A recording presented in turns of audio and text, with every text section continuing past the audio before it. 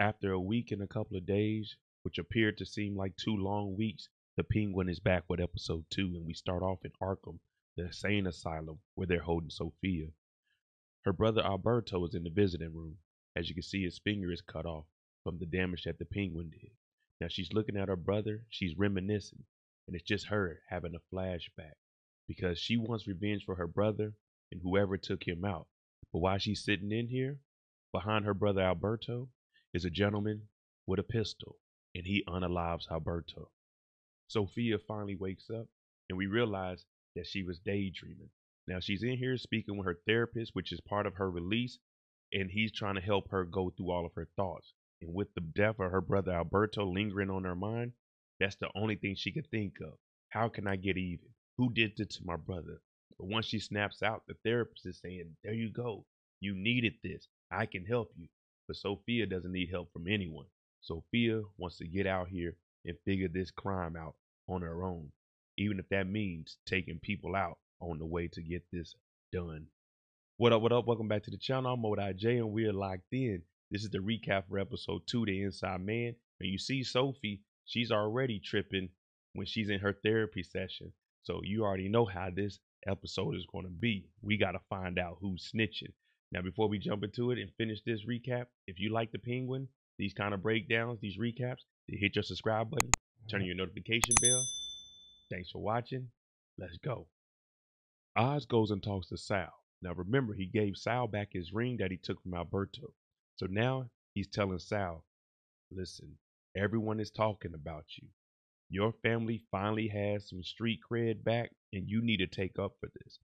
Now, Sal hears this, and he's like, man, I don't know. At this point, Oz, this is putting a lot of pressure on us. But Oz is saying, this is the moment you need.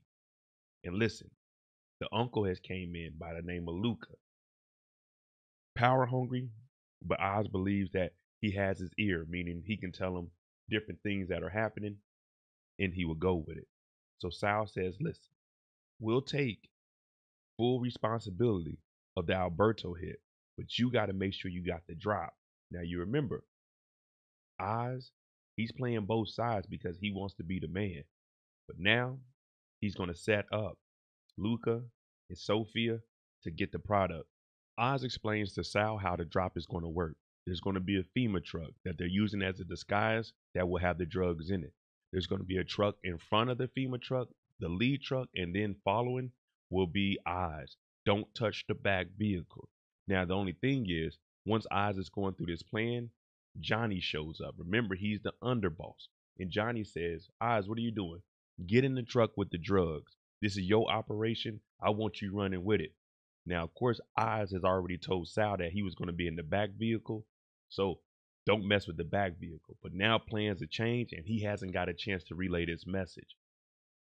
Johnny is the underboss, so he's above Oz, and Oz has to pay attention. Oz has to hop in the FEMA truck and they head on to their route. Now, remember, he told Sal it's just going to be a straight shot there. Well, Oz begins looking in the side mirrors and he sees the vehicles pulling up. He's in the second truck instead of the third truck. Once he sees this, he heads to the back of the vehicle because he knows they're about to shoot it up. The car goes past. They're making jokes inside the FEMA truck. Why does a seagull not fly over the bay? Because it would be called a bagel. Yeah, no laughs there. Oz gets in the back. He's about to hold on because an ambush is happening. Oz goes in the back after he sees the vehicle pass up. He makes a joke himself. What's the difference between the mafia and the government? One of them is organized, and all you hear is gunshots going off. The first truck gets hit up. Oz, what does he do? He uses the Uzi and lays down the 2 guys in the back because you got to get rid of all witnesses, and Oz needs to come out of this alive. This plan didn't go how Oz wanted at all. When he hops out the vehicle, he sees Costello over there, and he actually saves his life. Now, remember, Costello is the security guard for Sofia, but he has to make this seem believable. So he hops out, shoots a guy that was about to shoot him, tells him, let's hop in the truck. Let's go, let's go. Now, the drugs are still stolen by Sal and his organization, but at least Oz gets up out of here. His only job was to make sure that they get the product. When they get back to the house, everyone is going off. Johnny's talking about the product that they lost. Oz is talking about them getting shot at and this might be a setup. Luca's sitting at the head of the table. He isn't saying much. But in comes Sofia. Now, Sofia wants to know what happened to our people. Is there an inside job? Who is this doing it? Hence the name of the episode, The Inside Man. After Luca dismisses everyone, Oz catches up to Sofia in the hallway. He's basically saying, listen, I believe that there's an inside guy also. There's got to be some kind of rat. Let me help you out. Let me do whatever it takes. I was a friend of Alberto. I loved him too.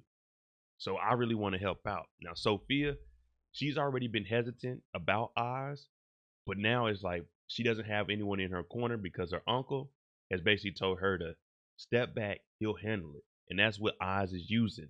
He's playing on her emotions, saying, you should be the one in charge. We should find this rat and prove that Sofia should be taking over the organization and moving her brother Alberto's new product. Right after this, Oz is trying to figure out what his next play is. He's always a couple of steps ahead, but right now he has to recalculate. When he gets home, Vic picked up some tacos and he's saying, Vic, I know what you're thinking. We got to get rid of her. Now we know Vic isn't about that life, but Vic was like, no, I wasn't thinking that. You know, he has a little stutter, but Oz is trying to figure things out. But he's like, all right, don't worry about it, kid. Start picking that cilantro off of there. We got some company coming over. Because right now, we got to figure out who we can make the inside man, aka the fall guy, for Sofia to believe this. While Sofia is riding away, Castillo is driving, and the radio is talking about Arkham, the insane asylum, releasing people. They're also specifically targeting Sofia, saying they need to send the hangman back. She caught 7 bodies that they know of. Now we know that she has a emotionally unstable side, but as for the most part, she's rehabilitated. But she listens to this whole newscast and she just wants to hear what the people are saying about her. I starts to give us a backstory of how he actually got into the mafia. Now there was a guy by the name of Push, and he seen how well that Oz was working. He decided to hire Oz. Now this was a Friday at the club. He seen Oz and said, Oz, I want you to come and drive for me. Vic asked, did you take the job? He's like, yeah, I took the job. And the reason he did is because he was trying to elevate himself. Now, Oz didn't know how to drive. So on Friday, he stole a Buick. He drove it around until he drove it off into a ditch. By Monday, he knew how to drive enough and he took the job. Now, for Pushy, the only problem is he ended up talking to the feds, so he was unalive. Basically, he's telling Vic, you figure things out on the fly if you really want to make it in this life. We see a random guy at the bar and we're wondering, who is this? And he's over there talking to the bartender. Hey man, I need help, man. Can you give me a fix? Can you give me a fix? And he's saying, man, you got to talk to the Riddler about that because the whole city is messed up. The Riddler's been blowing up stuff. It's been flooding. Basically, the Riddler is the worst villain that we know right now. Oz hasn't even made it to that level yet. But the detective, you could tell he's looking for some of that stuff. It's called drops. Now, Sofia and Costello, they come up to the detective. They give him a bag full of drops and they give him some money. Now, he used to work for Sofia's father until he got strung out and became a drophead. Basically, he's a private investigator. And Sofia is saying, we got some money and we got some drops. If you can help find out anything about a rat being in our family. Plus, Sal's crew, they just hit our drop. So he's like, I don't really know. But that money and them drops, they'll make you change your whole perspective and mind. So he said, give me a while and I'll go see what I can do. So at least Sofia, she's trying to get in these streets and piece things together. Oz invites over some of the ladies that he knows. Eve, 3 other girls, and a girl by the name of Roxy. That's what the taco order was for. Now he does introduce Vic to Roxy, and we're seeing they're going to get a little bit close. But this whole thing was for Oz to make it seem like whoever was on that ride with them to go drop off those drugs, hey man, we're all innocent. Let's pour one out for our loved ones. You know, hopefully they live and rest well, or they won't be living anymore. But he does introduce Vic to Roxy, and we're starting to see a little bit about Vic's story and where he's from. Back in Oz's room, he's going through some of the files that he has, and he's looking at some of the jewels from when he met up with Alberto. Now there's a photo of Johnny and Luca's wife having adult interaction. But Eve comes in and she's like, let me talk to you. Because she's starting to piece things together. And she's thinking, Eyes, you came over to talk to me about making an alibi for you. Alberto ended up dead. Is that what you're using me for? Because this is dangerous. And I don't want Sofia to come and looking for her. Well, Oz is playing it cool and he's saying, well, listen, you had worse come after you. And trust me, you won't get into anything. And I'm one step away from almost being at the very, very top. So he's looking out for her, but she's a little nervous because she knows how it is in these streets. Oz ends up getting a text and he's wondering what is going on. So they make a drive up to his mother's house. It turns out his mother was outside walking around with no coat on, and the landlord found her. So he gave the landlord a couple of $100 and told him, you're supposed to be watching my mom. Now we find out that Oz's mother has dementia, so she's kind of losing it right now. And Oz is saying, listen, I'm paying you, just watch my mother. Now, one thing that him and his mother does to cope, they dance. They listen to music and they dance. Now, while they're in here, you can hear her saying, I don't have much longer. I don't want to be stuck in this shitty house, Oz. And he's saying, we're not here for a long time. We just got to make the best of these moments. But Vic cuts them off and says, we got to get to this funeral. Now, you need to get to a funeral because we're paying respect to Alberto. And if you don't show up, that's a sign of disrespect. They show up a little bit late and you have protesters outside of the funeral, basically saying, send the hangman back. They want Sophie to go back to Arkham. Now she's inside smoking and she's heard the newscast. When Oz gets here, she asks him, where were you at? I didn't see you. He said, oh, I was sitting in the back. I just wanted to be low key. And they joke around about Alberto. Now, they both come to a common ground about potentially finding who this inside man is, aka the snitch. Oz did try to give Luca the photos, but it didn't work. So right now, Sophie, she's playing her options, and then Costello comes over and says, hey, the detective has something. We need to head out because the detective has potentially found someone that has something to do with the hit. Sal's family calls up Oz and they need to have a meeting with him because one of their members had got snatched up. And this is supposed to be an easy smash and grab, and it didn't go how it was expected. So now they're putting that pressure on Oz, and they're getting ready to go ahead and unalive him because they take this as a sign of disrespect. You basically lied to us. You didn't keep your word. Now he's saying, wait a minute, before you do this, check my pocket. And he shows them that he has dirt on Johnny, the underboss. So he can still salvage this situation. But they're saying, all right, you better make this work this time. Because if not, Oz, we own you. And there's not going to be a tomorrow. So Oz, he's starting to feel that pressure from both sides. They're looking for a rat. And now Sal's people are trying to get rid of him. When they head to the repass, he has Vic drive him over there. Now, Vic is stuttering because he told Vic, what you're going to do, you're going to plant the jewels inside of Johnny Vito's car so we can make it look like he went to Alberto's house that night. I'm going to go inside and I'm going to try to find out what information this damn detective has. Now, Vic is very nervous. He's, I don't know if I can do that. I got questions. He said, we ain't got no time for questions.